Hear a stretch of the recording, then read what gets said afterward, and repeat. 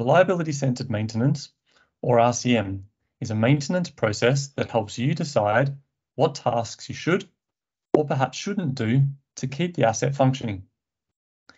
In this video, we'll take a look at the 7 key questions of the RCM process and how they can be used in a real-life example, all in just 2 minutes.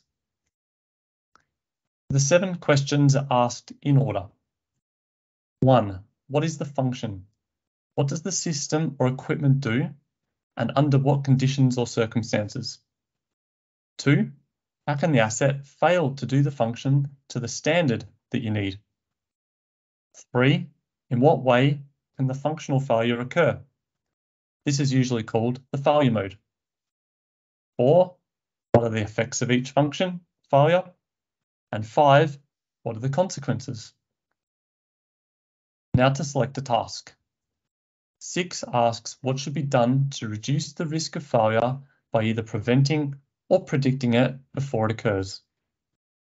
And then 7, if we can't think of a proactive task that's suitable, perhaps a default task might be better suited.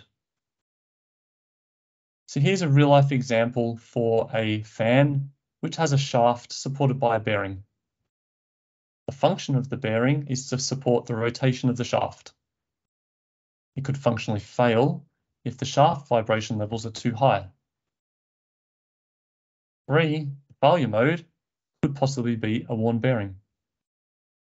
The effect is that after a period of time, the vibrating shaft leads to catastrophic failure of the fan and it collapses into pieces.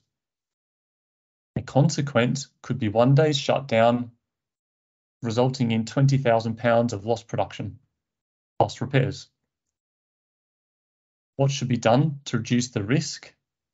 Well, if it's a rotating shaft with a bearing, then clearly vibration condition monitoring could be suitable as long as it's cost effective.